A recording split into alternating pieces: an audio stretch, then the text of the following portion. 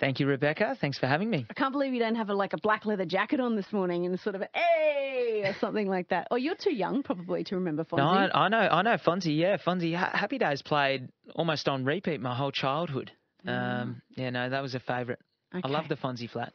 Well, what is the Fonzi flat? Because we know the granny flat. So what's the Fonzi flat? Well, it's where Fonzi lived. He lived above the garage in a little self-contained unit that sits above the garage, has its own kitchen, bathroom, bedroom, and almost acts as a unit on top of a suburban house. So do you see an opportunity for Fonzi flats in Brisbane? Massive opportunity because we've got a rental crisis. Everyone talks about it. The fastest growing type of housing accommodation between censuses was 1 and 2 bedroom dwellings. And yet they're really hard to build because you can imagine a big building, it takes years, 3-4 years to get a unit from idea to someone living in it. Whereas a Fonzi flat, that can be built in 3-6 months. It would immediately solve the housing crisis in Australia and Brisbane. So paint me a picture of the kind of house that exists with a garage where you see the Fonzi flat living. Yeah, sure. So if you can imagine it, it's like a 70 square metres, so maybe 5 by 12 unit that literally sits right above the garage, has a couple of bedrooms, a bathroom and a kitchen and laundry in it. That sounds huge, actually. 70 square metres, it's a decent size apartment, really, yes, okay. that sits on top of a house. Hang on top of a house or on top of a garage? Well, on top of the garage part of a house. Right, okay. And structurally, can the foundations of a garage take a build-in like that? Absolutely. You've got to take the roof trusses out and you've got to build a floor and engineer it. You've got to fireproof it so that if the house caught fire, the unit wouldn't be affected or they'd have time to evacuate and vice versa. So there's great technology to make sure that it's completely safe. It's just operates like its own little house. Where's the entry point to the Fonzi flat? That can vary, but you typically see them coming up the side of the garage. So it's you've got the front door for the main house and then the entry to the garage down the side pathway. You're listening to James Fitzgerald, who's the Managing Director of the JLF Group, pitching the Fonzi flat as part of the housing crisis solution. Are there other cities or other countries that particularly do Fonzi flats?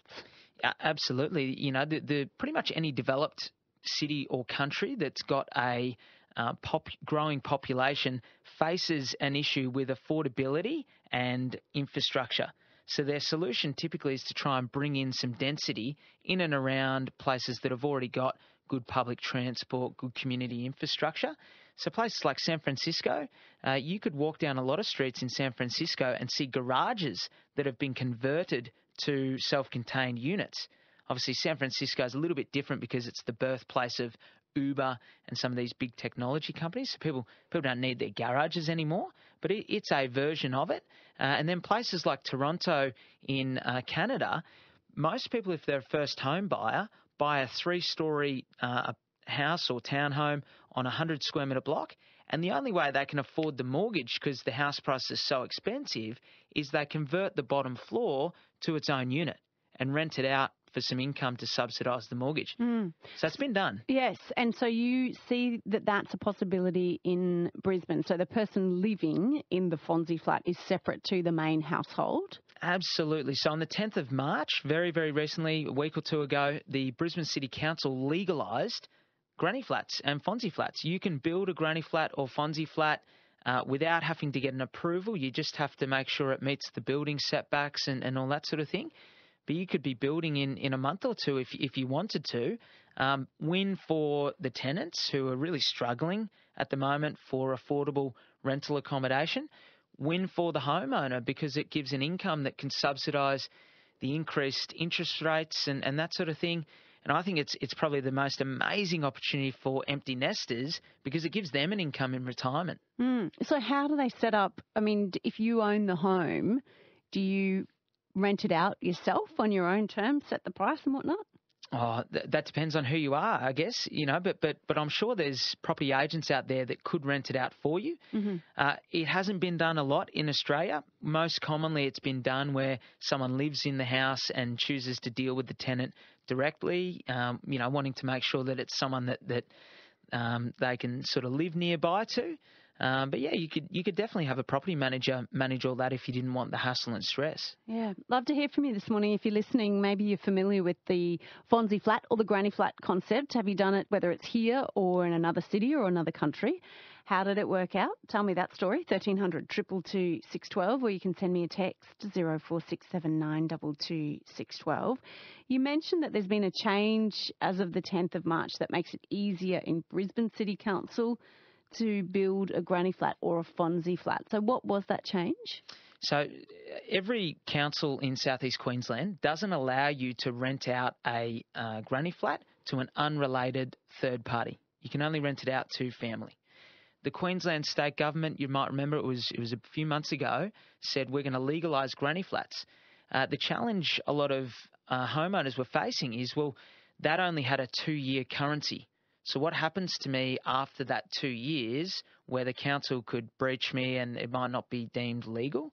Brisbane City Council took matters into their own hands. I think it's a great initiative, gave people the certainty and said, no, we're going to change the whole town plan to allow this and follow exactly what the state government has done, which just gives homeowners certainty. Mm-hmm. Unfortunately, no other council is giving that level of certainty yet.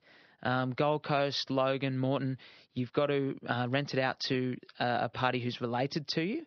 But, I mean, Brisbane City Council is the biggest council in the Southern Hemisphere. If they do it, I think a lot of councils, if not all, will follow very shortly. I don't know how. I'm going to drive around the city and look at the homes differently now to think, could that be a Fonzi flat option? Because I think lots of people sort of have an understanding of the granny flat as maybe something might be detached. It might be, if you've got a bigger block, it's like a second sort of dwelling there. Have you actually, do you have any figures on the potential of Fonzi flats, of how many there could be in Brisbane? Yeah, I guess because I live this every day, Rebecca, I'm probably a little bit more looking for it than you might be, but they're everywhere. I live in Cannon Hill and there's a bunch of them through Carina and Cooperoo.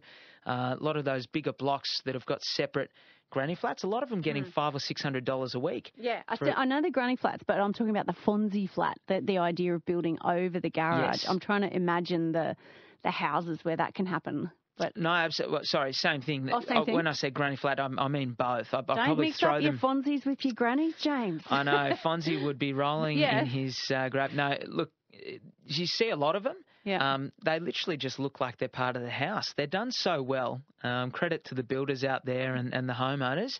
You wouldn't even know if you weren't looking for it. Okay. Well, and of course that's the next challenge, is finding the builder to do it, but that's another discussion. All right. Well, James, good to meet you this morning. And of course, you're about to have another person move into your place, aren't you? Yes. Yeah. We've got an first child. So Hannah, my wife, my lovely supportive wife, who's let me come in and do this on our due date. Thank you, Hannah. I'm not far. I'm on call. I've had the phone on loud mode if you did call. Imagine if we had a phone call in the middle of this interview. Baby's coming. That would be a story. Well, you have got so much love coming your way, and all the very best with the baby. It's sort of fitting. Extra person coming into your household. Well, you're encouraging everyone to potentially have an extra person living attached to their household. The Fonzi flat. James, good to meet you. Thanks so much. Thanks, Rebecca.